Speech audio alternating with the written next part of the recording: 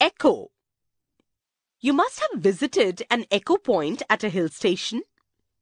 If you shout loudly at such a point, you hear the same sound just after a little while.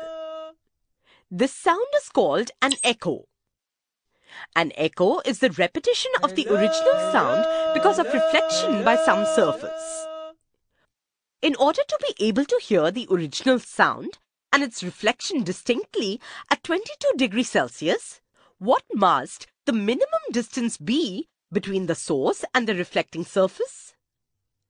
At 22 degrees Celsius, the velocity of sound in air is 344 meters per second.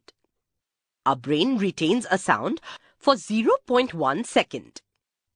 Thus, for us to be able to hear a distinct echo, the sound should take more than 0.1 second after starting from the source to get reflected and come back to us.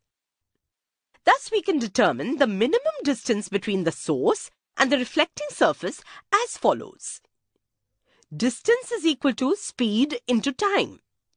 Substituting the value, distance is equal to 344 meters per second into 0.1 second, which equals 34.4 meters.